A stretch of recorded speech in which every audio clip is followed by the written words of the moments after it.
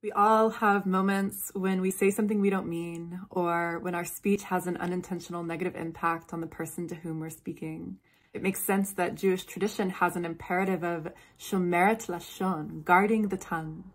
Our speech is one of our most fundamental creative powers. With our words, we bring thought into reality. We create stories that lead to actions that shape and form our physical world.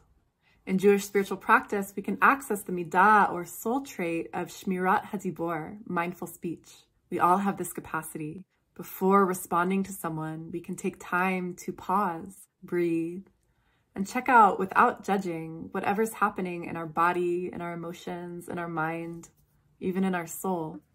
We can choose a kind response and speak thoughts and words that will bring care and compassion to the interaction. When someone is sharing something emotionally challenging, for instance, we can use this middah of Sh'mirat HaDibbur to listen deeply to what they're saying before responding.